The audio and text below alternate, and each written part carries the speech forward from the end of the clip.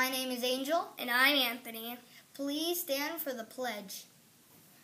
I pledge allegiance to the flag of the United States of America and to the republic for which it stands, one nation, under God, indivisible, with liberty and justice for all. Students, please remain standing for the Kids at Hope pledge. I am a kid at Hope.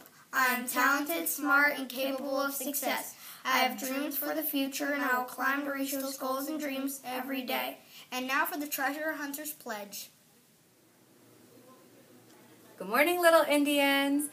As an adult and a treasure hunter, I am committed to search for all the talents, skills, and intelligence that exists in all children and youth.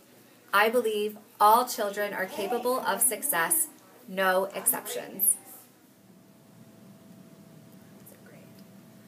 Oh, hi. Hey, little Indians. It's Mrs. White with the very special edition of BookBit.